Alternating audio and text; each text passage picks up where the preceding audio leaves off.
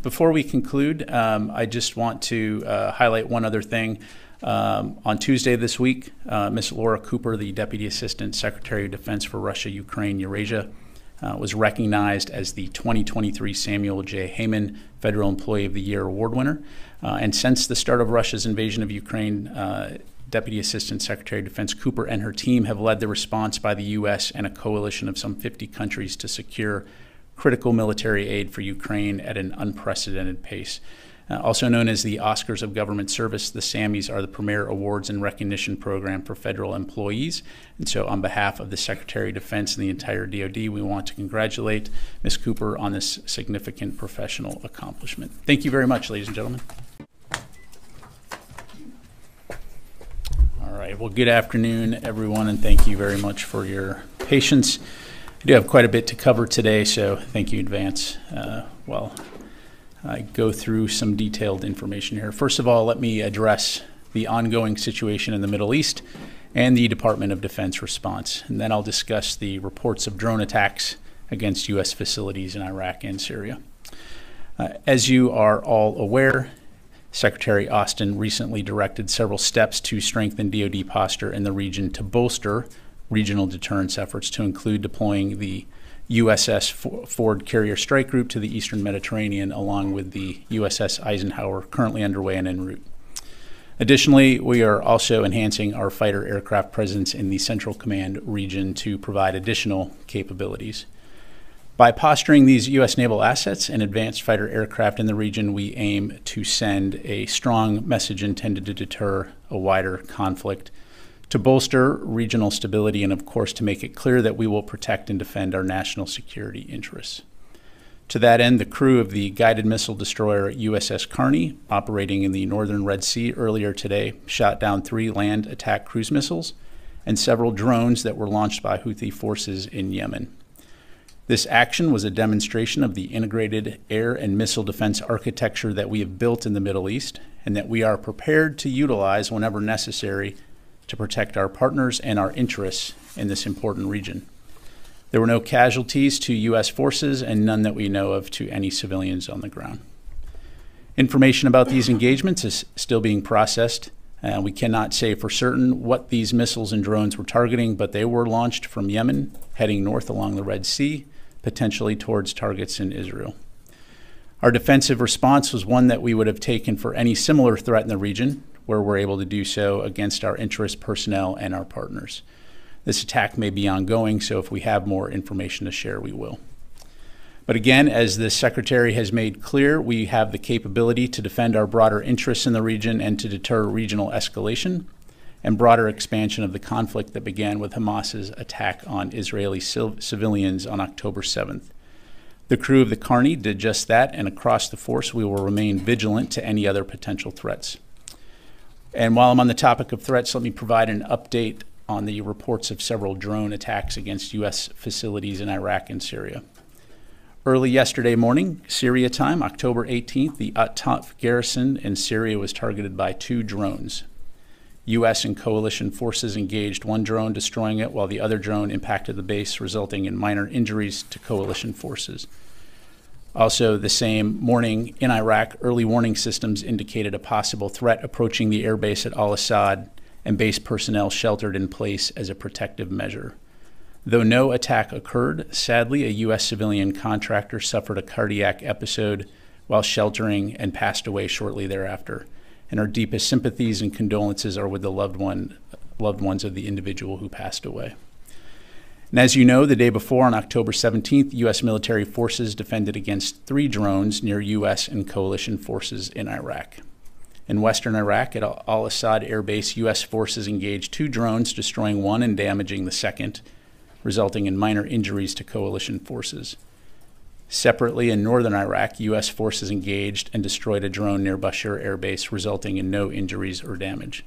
And while I'm not going to forecast any potential response to these attacks, I will say that we will take all necessary actions to defend U.S. and coalition forces against any threat. Any response, should one occur, will come at a time and a manner of our choosing. Now, in light of all of this activity, Secretary Austin continues to actively engage with his counterparts and leaders within the Middle East. Today, he conducted a series of calls, which included discussions with His Highness President Sheikh Mohammed bin Zayed of the United Arab Emirates, Amir Sheikh Tamim of Qatar, and Saudi Arabia Minister of Defense Khalid bin Salman Al Saud. Secretary Austin also spoke with Israeli Minister of Defense Yoav Gallant just a few moments ago. And during these calls, he reiterated U.S. support for Israel's right to defend itself from terrorist attacks, and also underscored the importance of safeguarding innocent civilians, both Palestinian and Israeli. He emphasized again that any country or any group thinking about trying to take advantage of the situation in Israel to try to widen the conflict should think twice and not doubt the resolve of the United States. It is our aim to avoid any regional expansion of Israel's conflict with Hamas, but we stand ready and prepared to protect and defend our partners and our interests, and we will act to do so. Readouts of these calls will be posted to the DOD website later today. And with respect to U.S. support to Israel, the first shipments of military aid, including munitions, began arriving in Israel last week and continue to arrive on a near-daily basis. This assistance is comprised of capabilities requested by Israel to include precision-guided munitions, such as joint direct attack munitions, small-diameter bombs, 155mm artillery ammunition, and other categories of critical equipment. In addition, Iron Dome interceptors from stocks that the United States has in country have been quickly provided to Israel. And in the days ahead, we'll be flowing additional Iron Dome interceptors so that Israel has the capabilities they need to sustain their Iron Dome defense systems and protect their citizens and cities from rocket attacks. We will leverage several avenues available to us to include our stocks and industry channels that reinforce the United States' unwavering and ironclad support for both the Israeli Defense Forces and the Israeli people. As always, the Department of Defense will continue to support, plan, and undertake these critical missions professionally and with the inherent right to protect our force. And with that, I will be happy to take your questions. We'll start with AP Tarakat. Thank you, General Ryder. Could you also talk about, apparently there's a new round of attacks at Al-Assad that is occurring either now or has happened today. Do you have any information on that? Yeah, thanks, Tara. I've seen some reporting on that. I don't have any details to provide right now, but certainly as more information becomes available, we'll pass that along. And then more generally, as this violence has upticked since the hospital bombing, what protection measures are you taking, particularly like for the forces in Entente, where there's been so much activity over the years as fighters have tried to move weapons and people toward Hezbollah?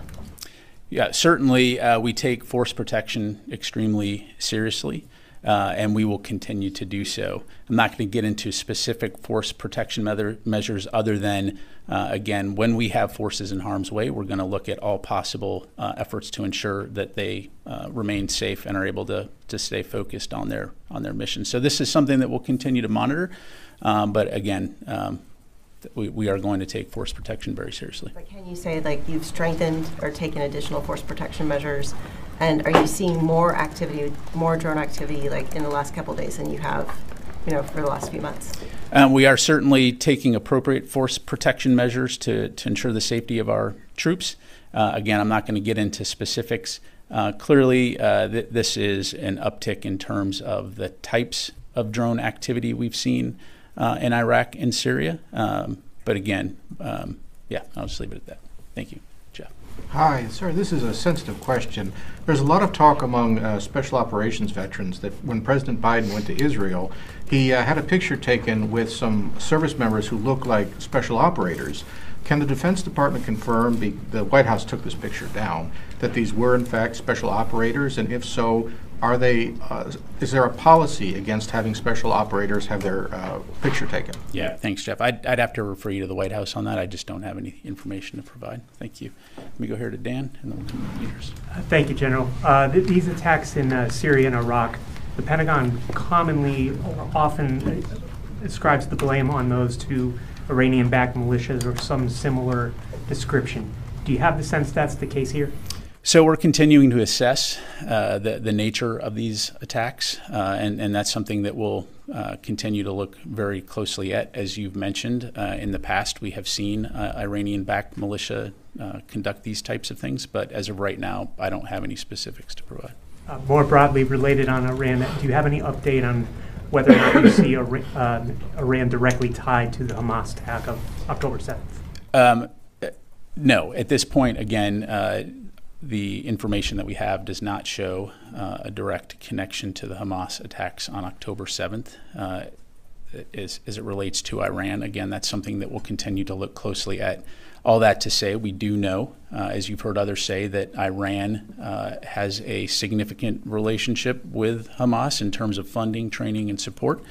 And so, again, in that regard, they certainly bear some responsibility. But again, no direct linkage to these attacks, and we'll continue to keep an eye on that. Let me go to Idris. Just a clarification about the USS Carney. You said can't say for certain where or what the missiles were targeting. Can you say that do you believe that they were targeting the Carney, or do you believe they were not targeting the Carney at this point? Again, what I provided at the top right now is what we know. Again, we'll continue to assess this. Can you talk about what naval assets you have in total in the Eastern Med and Red Sea? I think there was the USS Mount Whitney yesterday that went there. How many ships do you have in total in the region right now? Sure. So I'm not going to provide a laydown of all of our forces in the region, Idris, other than to say, as you know, that the USS Gerald Ford Strike Group does remain underway in the Eastern Mediterranean. The USS Mesa Verde is in the Mediterranean as well. We've got, as I mentioned at the top, the Eisenhower transiting the Atlantic Ocean right now en route to the Eastern Mediterranean. The Carter Hall and the Baton currently remain underway in the Gulf of Aden. I know there's been some questions about that, and I'm just going to leave it at that for right now. Yes, sir. Earlier today, the State Department issued kind of a worldwide caution alert for Americans abroad. Given what we were talking about, some of these drone attacks and attacks on other U.S. facilities abroad, I'm curious, is there going to be some sort of blanket warning for U.S. service members and their families? Are there any fears that these attacks will be more geared towards U.S. service members, even if not just in the Middle East, but more broadly worldwide? Yeah, so I'm not tracking any specific threats in that regard. Obviously, as I mentioned earlier, we do take force protection seriously no matter where we're serving, and so we'll continue to do that. No general warning like State did. Again, two separate things, right, in terms of State Department and its responsibility to warn U.S. citizens. The U.S. military, by virtue of our mission wherever we're serving, we're going to take appropriate force protection measures. But I'm not right now aware of any specific threats against U.S. service members and their families, which is what I think you're asking. Megan, I'm sorry, did you have a question? Okay, let me go to the phone here real quick. Let me go to Gordon Lewbold, Wall Street Journal. Yeah, hey, Pat, just two questions. One is, on attribution, is there any reason to think that the perpetrators behind these attacks are not what they have been in the past? I know you're still investigating, but I'm just wondering if there's any reason to think there'd be anything different, one. And two, just to clarify, was there any American aircraft or other property damaged in any of these attacks? I can't remember if you said it specifically or not. Yeah, thanks, Gordon. So in terms of the attribution for these attacks, again, that's something that we're continuing to look at. And I'm not going to have any information to provide right now in terms of the impacts of those attacks beyond what I've provided. All right, let me go to Rebecca from BBC. Hi, thanks for taking the question. I wondered if you can confirm or you had any comments on these reports that the IDF has been given the green light to enter Gaza. So I've obviously seen the press reports on that. I'm not sure what that means as it relates to IDF operations. I would refer you to them to talk about their operations. Thank you. Let me go to Courtney. The American or the contractor who died of the cardiac event, was he or she an American citizen? I will get back to you on that. And then, can you say how many drones were shot down, and what did the Carney use to shoot down the cruise missiles and the drones, please? Yeah, thanks. So I don't have any information to provide on the specifics in terms of what system the Carney used to take down. So if we're able to make that information available, we will. And then in terms of the number of drones, I think I kind of laid that out, right? You said several. Several, yeah, that's about as specific as I can get right now. Okay, and then just one other, I think this is Idris's question, but I may be wrong. You said that you don't see any direct connection to this uptick in these recent attacks and to October 7th, but I wonder if you see any connection to this uptick, because it really, this is a departure from where it's been for the past several months. If you see any connection to what's happened after October 7th. So to the fact that the Israelis are talking about a massive ground invasion, they're already doing these airstrikes. Is it tied to that potentially? Yeah. So the reality is, Courtney, I don't want to allow my imagination to fill in the gaps and the supposition. Clearly, there are tensions in the region, which is why you see us working so hard right now to make sure that we're keeping lines of communication open with regional leaders, to make sure that we're sharing information, and also for actors in the region to understand our message loud and clear about deterrence to prevent potential miscalculation. Again, as we continue to look at this and analyze the nature of these attacks and attribute these attacks, we'll certainly know more. But that's where we're at right now. In the meantime, again, our focus is going to be continuing to ensure that we are deterring a potential broader regional conflict, as I mentioned, and also continuing to work closely with Israel to ensure they have what they need to defend themselves against future terrorist attacks. Fadi. Thank you, General. So when you talked about the interception, you said this is a demonstration of the integrated air and missile defense. Were other nations or parties in the region, did they contribute one way or the other to the interception, whether through information, radar? What did you mean by that? So Fadi, as you know, we obviously, the United States works with a lot of partners in the region and broadly speaking have integrated air defense capabilities. And so in this particular case, the USS Carney, as I highlighted, determining this threat, was able to take that threat out. And that's about as specific as I can get. This was in partnership with other... Yeah, I don't have any other information on that. And then on the hospital, the president, as you know, mentioned the data from the DOD to say Israel wasn't responsible. The IDF used Al Jazeera broadcast to make the case that it was Islamic Jihad. We did a very detailed investigative report about that based on our broadcasting. The missile that they claimed it was a jihad missile was actually intercepted 7 minutes before the hospital was targeted. Channel 4, UK, they're saying even though there's not a big rate and I'm sorry, but if you don't mind, just to get to the question. My point is there's lots of questioning of what the president claimed and what the Israelis are saying, noting that many hospitals have been targeted, civilian and UN facilities by Israel. Are you willing to share the data that you have that the president used? So let's a couple things here. So first of all, don't conflate other reporting and media reporting with where we're necessarily getting our information from, right? We certainly have our own capabilities, some of which does include open source information, but we have other capabilities, and as you know, the White House put out a statement yesterday on this topic. So when it comes to informing our senior leaders, we are using our own information to make those assessments. And as you've heard us say right now, based on the information that we have, it is our assessment that Israel was not responsible for that explosion.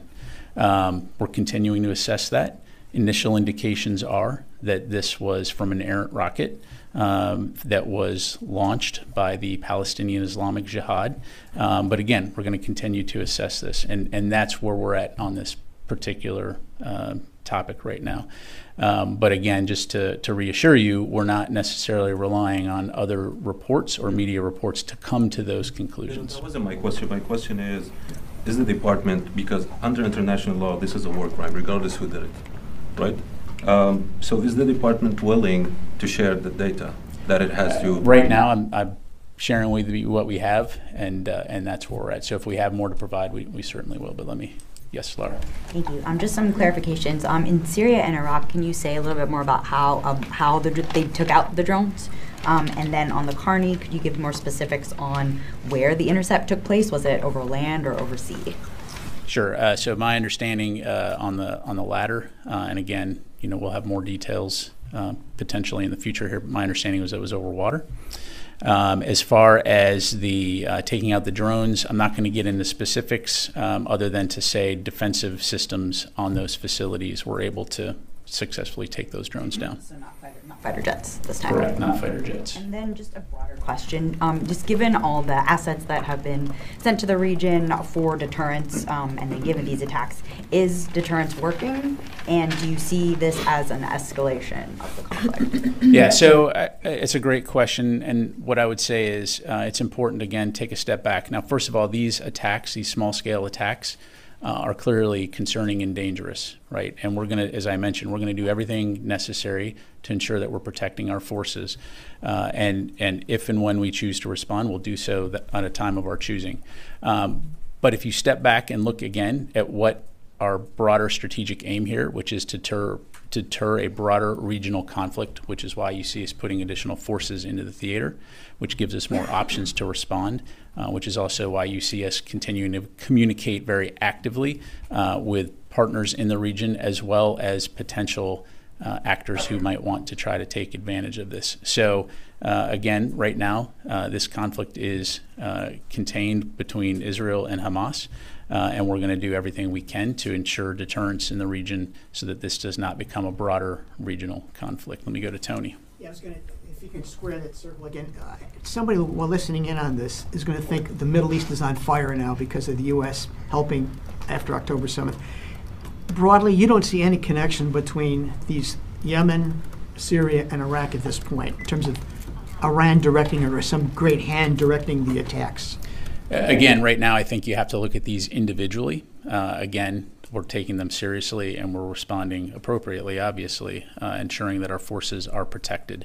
But again, our focus is on deterring a broader regional conflict. And right now, this conflict is contained between Israel and Hamas. And we'll continue to work very closely with partners in the region and allies to ensure that we can maintain deterrence going forward. Question follow-up. What advanced aircraft are you talking about, and where are the Iron Dome interceptors from the United States coming from? Are those from Army stocks being flown to Israel? In terms of the interceptor ammunition, Tony, we'll have a variety of means available to us to include stocks that are already in Israel. And so, again, I won't get into specifics on where exactly they're coming from other than we have a variety of means to do that. And then, I'm sorry, your first question. You did say, though, they were being flown from the United States, the interceptors, follow-on Iron Dome interceptors. So I'm just asking, are those the Army stocks? In terms of the interceptor ammunition? Yes. The same thing, interceptor. Yeah. I mean, again, we have a variety of sources, both U.S.-based and then also coming from within F-35s, are those not being redeployed to the region? And then in terms of advanced fighter aircraft, just to clarify, in terms of F-16, F-15s, right now I'm not tracking any F-35s to read out on that front. But again, if that changes, we'll let you know. Thank you. Okay. Thank you. Time for a few more. Yes, sir. You're raising your hand, but you're not looking. Yes, sir. No. Yes, thank you. So I have a couple of questions on Ukraine. So there are reports that the Pentagon plans to send Israel artillery shells that were initially designated for Ukraine. Could you provide any comments on that? I don't have any information on that other than to say that we are confident we can continue to support both Ukraine and Israel in terms of their defensive needs. On ATACMS, so could you specify how many missiles has the U.S. provided for Ukraine? Are there any conditions on their use on the battlefield, and your assessment, how will they complement Ukrainian abilities? Sure. So no, I can't get into the specifics in terms of the number of ATACMS that we provided, but just like all of the other systems and equipment that we've provided to Ukraine, it is with the assurances that this will be used within sovereign Ukraine to take back and defend sovereign Ukrainian territory. Quick follow-up. So Ukrainian Foreign Minister said that this is not the first shipment. There was a commitment to provide more ATACMS for Ukraine in the future. Could you comment on that? I don't. Again, we're going to continue to consult with Ukraine, our allies and partners, to ensure they have what they need to defend themselves against Russia. Okay, let me just go to the phone here real quick. Jeff Selden, VOA. Thanks very much for doing this. You've spoken a little bit about the military attacks in the region, the drone attacks, missiles launched by the Houthi, but to what extent is the Pentagon worried about some of the non-military or non-militant group activity, like some of the protests that are looking at U.S. targets, embassies, the bigger concern that maybe there's a coordinated push between kinetic means and other people pushing buttons to inflame tensions in the region. And then also, in the past, the Pentagon has been part of the effort to declassify information to push back against narratives like with Russia. Is the Pentagon pushing for any of the or advocating declassifying information with the bombing at the Al-Ali hospital, since the narrative that Israel did bomb the hospital has inflamed tensions so much? Yeah, thanks, Jeff. So on your latter question, again, as I mentioned to Fadi, when and if we have more information to provide on that, we certainly will. I just don't have any additional information at this time. As it relates to the broader Middle East region and around the world, of course, we always take safety and security of our citizens very seriously. We will continue to stay in close consultation with State Department. It is clearly something we're keeping an eye on. We recognize that there are tensions right now in the Middle East and throughout the broader region. Again, I'm not tracking any specific information regarding the specific targeting of American citizens or U.S. military forces or their families. But again, this is something that we will take seriously and do whatever we need to do to ensure their safety. Thanks very much. One quick one. Yep. Why did the U.S. shoot down these missiles and drones? Why? What was the?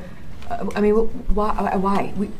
In the Northern Red Sea, who were they protecting? Again, what I read out of the top is what I've got on that coordinate. I don't think you necessarily addressed it. I mean, it's pretty uncommon. I think, if I remember correctly, there have been cases of the U.S. intercepting some things in like the Bab el-Mandeb, but I don't ever remember you guys intercepting anything in the Northern Red Sea. So there must have been a reason, something that the decision was made to protect. Was it Israel or? Well, again, as this missile was detected and the decision was made that it posed a potential threat based on its flight profile, and so the decision was made to take it down. Potential threat to Israel or to the, again, or to this is something we're still assessing. Did Secretary Austin have to? Is that a secretary level decision to do that? Not to my knowledge. So it's the ship's commander, or? I don't have the specifics in terms of who made that authorization, but clearly we always maintain the inherent right to self-defense, and so the decision was made to take the shot, and they took it. You said potentially inside of Israel earlier, just as a clarification, potentially targets inside of towards Israel. Toward Israel. Correct. Oh, okay. Yep. So was it self-defense? Or was it? Again, what I had at the top there is what I have to provide. Let me go to Mike. I want to ask about the hospital issue again. A lot of outlets reporting these Hamas figures that it was several hundred victims. Now AFP is coming out saying it was like 30 to 50. I was wondering, does the U.S. have any better idea of actually how many casualties there were from it? Yeah, thanks, Mike. So the short answer is not yet. That's something that we're looking at. And like you, we've seen numbers all over the map. So that's another aspect that we're looking at right now. Thank you, sir. Thanks, General. On Tuesday, the Pentagon announced that it was giving the sort of ready-to-deploy order to around 2,000 troops, but that units had not yet been identified. Have any units out of those 2,000 rough troops been identified yet? Yes. So we have identified units, but what I will tell you is right now we're just not going to go into specifics unless those units are actually tasked to deploy, at which time we will be prepared to talk about what those units are. Are you able to at least say whether those units are stateside or OCONUS at the moment? I am not. Thanks. Yes, ma'am. Thank you. Secretary Austin has stressed the need to focus on the post-war plan for Gaza war. President Biden mentioned the mistakes done by the U.S. after 9/11, which could be the invasion of Iraq or the strategies there, I don't know if you agree, which caused improvement in Iran's position. And 2,000 forces ready in the Mediterranean. Spokesman Kirby told that no intention to put U.S. boots on the ground. My question is, even though the U.S. tries to limit the damage, does the Pentagon assess a big war impact in Iran, Syria, even Turkey, and any preparation of U.S. military presence on the ground in a post-war future scenario in the Middle East again? I'm not sure I understand what you're asking. The question is, even you are trying to limit the damage, do you assess a big and large war in the Middle East, including Iran, Syria, and Israel? Do we assess a large war? Yes. That's exactly what we're trying to prevent, right? I mean, that is the United States clearly working with our international allies and partners around the world to ensure regional stability and security, to prevent conflicts from becoming regional. And again, like everyone else, all peace and freedom loving countries, we want people to be able to live in peace, security, and stability, and we will continue to stay focused on that. This is a very unfortunate situation right now that we're seeing play out as Israel tries to defend itself from Hamas terrorist attacks, and so we'll continue to stand by the people of Israel as they look to defend themselves and their country. But certainly, when it comes to the broader Middle East, no one wants to see this expand into a broader regional war, and we'll continue to work with our allies and partners to prevent that. To happen in this case? I'm not going to get into hypotheticals. I think you and I would both agree that we certainly would not want to see that. All right, time for a few more. Yes, sir. Just real quick, I wonder if we can clarify the nature of the minor injuries by coalition personnel sustained in Iraq and Syria. I cannot, other than to say in all cases they returned to duty. Thank you. Just a quick follow-up. You mentioned that this conflict is assessed to be currently contained between Israel and Hamas. The attacks on the Assad air base were claimed by the Islamic Resistance in Iraq, which is an umbrella term for Iran-backed groups in Iraq. The head of Kataib Sayyid Shuhada 2 weeks ago said that if the Americans intervene in Gaza, the entire, quote, axis of resistance will intervene and the entire region will catch fire. Hadi al-Amri, head of the Badr organization in Iraq, said that we will consider all Americans legitimate targets if the U.S. intervenes in the Gaza conflict. Yemen's Houthi leader said a similar comment, saying that his side was in total coordination with other IJC-backed groups across the region. Does the department really see no connection between the Gaza war and what just happened? Look, again, it's important to separate these attacks from the current situation. We're going to continue to assess attribution on these. Certainly rhetoric from hate groups is not a new thing in the region. We're of course going to take all of that seriously, but we're also not going to overreact. We're going to continue to do what we need to do to deter conflict and ensure regional stability, while at the same time supporting Israel. Okay? All right. Last question. Thanks, General. So the State Department has released numbers that at least 30 American citizens died in the initial Hamas attack in Israel. Do you have any data on whether, how many of those were combatants, like dual citizens fighting with Israel, or how many were just tourists or U.S. civilians over there? Yeah, I really don't. I don't. And actually, I apologize. One more from the phone here. Let me go to James from Messenger. Hi, thank you. So if you historically look at any U.S. airstrike that accidentally kills civilians, even if those civilians are co-located with enemy combatants, the U.S. typically takes responsibility for that incident. Israel's position has been that in airstrikes in Gaza, it is not their fault that innocent civilians have been killed. In fact, it's the fault of Hamas. And I'm wondering where the U.S. stands on that position that Israel is taking. Yeah, thanks, James. So I'm not going to speak for Israel. I will say, and you've heard Secretary Austin say this, that Israel is a professional military. It's professionally led. But this is something that we have been communicating actively, both publicly and privately, in terms of the importance of ensuring, and as I mentioned in my topper, safeguarding civilians, both Palestinian and Israeli, as these operations are planned. And so that will continue to be our position. Thank you. Real quick, are there any special operations forces in Israel right now? I don't have any specifics to provide for you. If your question is, do we have special operations forces conducting, boots on the ground operations? Again, you've heard us say that we are not going to have, boots on the ground. But I don't have anything. We are providing planning and intelligence support to the Israelis as it pertains to hostage recovery. That's about the extent of what I'm able to provide right now. Hey, before we conclude, I just want to highlight one other thing. On Tuesday this week, Ms. Laura Cooper, the Deputy Assistant Secretary of Defense for Russia, Ukraine, Eurasia, was recognized as the 2023 Samuel J. Heyman Federal Employee of the Year Award winner. And since the start of Russia's invasion of Ukraine, Deputy Assistant Secretary of Defense Cooper and her team have led the response by the U.S. and a coalition of some 50 countries to secure critical military aid for Ukraine at an unprecedented pace. Also known as the Oscars of Government Service, the SAMMys are the premier awards and recognition program for federal employees. And so on behalf of the Secretary of Defense and the entire DOD, we want to congratulate Ms. Cooper on this significant professional accomplishment. Thank you very much, ladies and gentlemen.